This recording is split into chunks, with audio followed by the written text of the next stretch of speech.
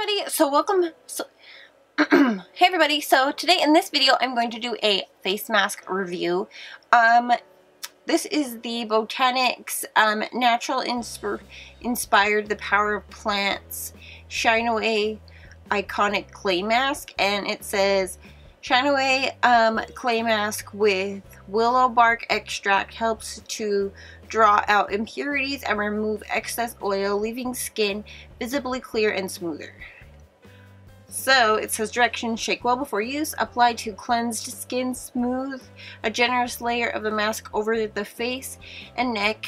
I will not do the neck today for time's sake. Avoiding eye area, leaving on for 10 minutes, wipe away excess mask with tissue and rinse with warm water. Use weekly. So it's light enough to use weekly. So it's the end of the day. I've already kind of put some comfy clothes on. I still have my makeup on. I did reapply lips for video purposes, but I'm going to take my makeup off, and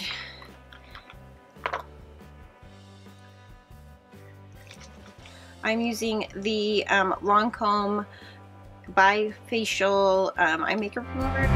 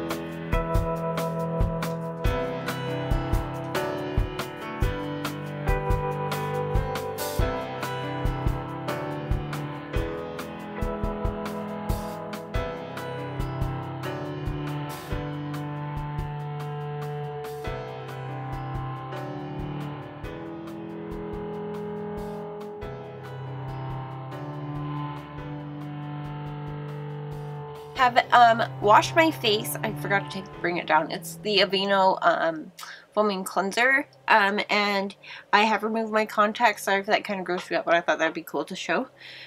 So I have this Wet n Wild foundation brush that I got from the dollar store, and I am going to shake this up as best as I can. It seems super thin, like, I don't know if you guys can hear that, but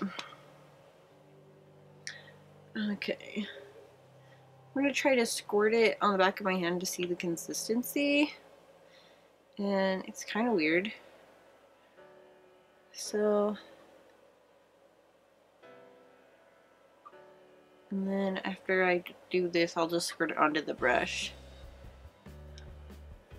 I need to put a headband on to get anything.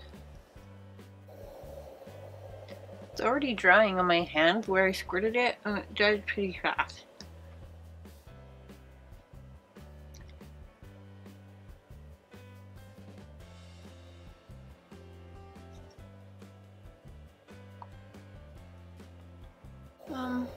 It kind of feels really weird, kind of tingly, kind of doesn't feel very comfortable, I'm not gonna lie. That just happened. I just got this mask on my pants. Good thing I'm wearing pajama pants.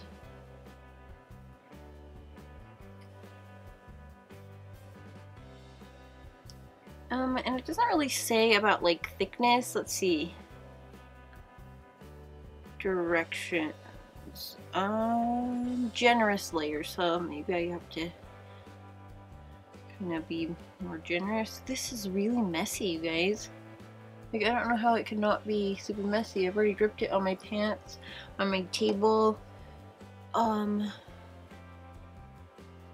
So I don't really know what to do. Should I just use my hands next time? Maybe squirt it into like a plate or something?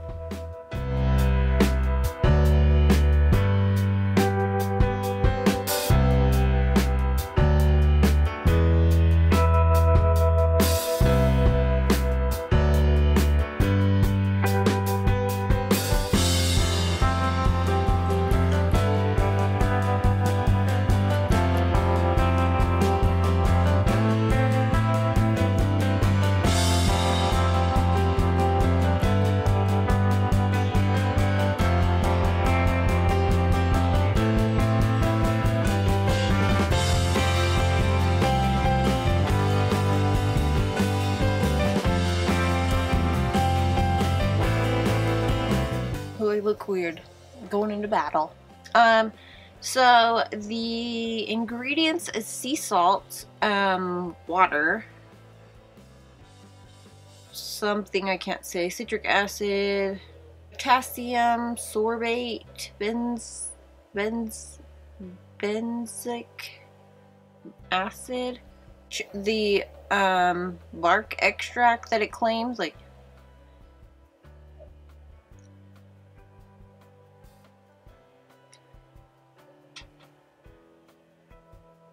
it kind of is doing the same thing that the Glam Mud does, where it kind of, where your pores are, it just kind of leaves little spots.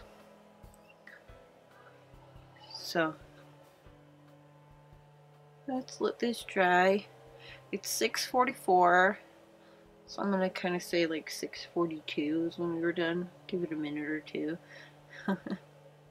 So you can get this mask at Target and at Ulta. Oh my gosh, when I'm talking, it's like flaking off on my face. It's really weird. So at Target it's $13.99. At Ulta it is $16.99. Yeah, so I would be really mindful when you're talking. So, like, it's on my phone. It's leaky on my phone.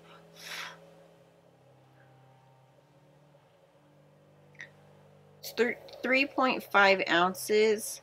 This one is 1 ounce. That was at Target. Let's see if the Ulta one's a bit bigger.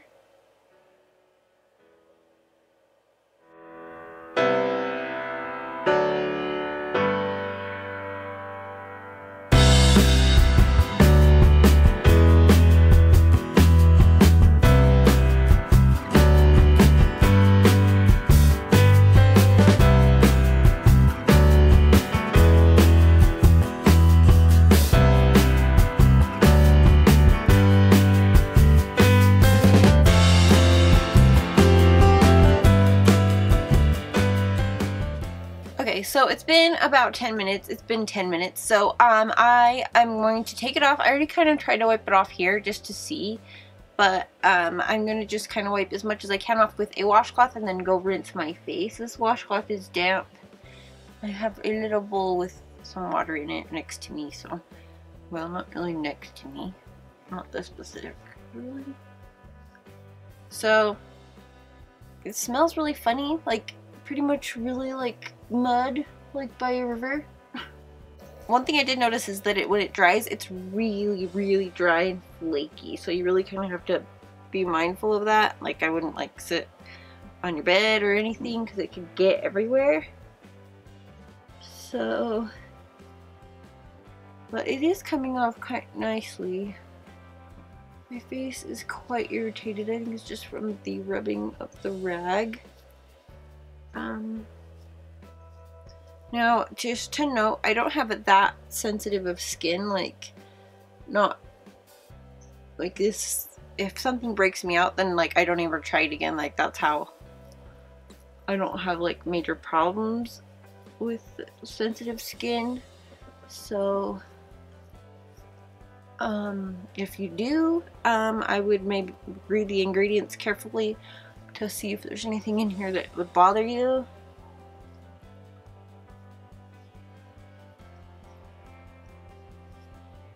And then you can go from there.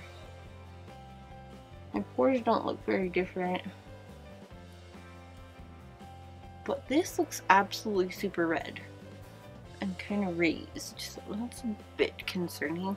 I have this other mask that I tried, and the reviews on it are like from Amazon were like amazing, so I bought it. But when I put it on, my face kind of like, it gives me this sensation. It doesn't burn or anything, it's like a tingling sensation I just can't stand, and so that's why I'm like really nervous to try like a bubble mask. So if I do try that, I'll probably try an e.l.f. one. Let me know if you want me to do the e.l.f. bubble mask. That would be quite fun to do. Okay, so I wiped that all off. My face feels actually really good, but I am going to go rinse my face with some warm water, and I'll be right back. Okay, so I did wash my face. Well, I didn't wash it, I just rinsed it with some warm water and then splashed some cold water on it to kind of help. You can kind of see some redness a little bit right here, which is kind of concerning. My pores look a little bit smaller, I would say. I think sometimes that's just an illusion, but you can kind of see that there's like some shine that is, which is funny because it's shine away. So, my skin feels smooth.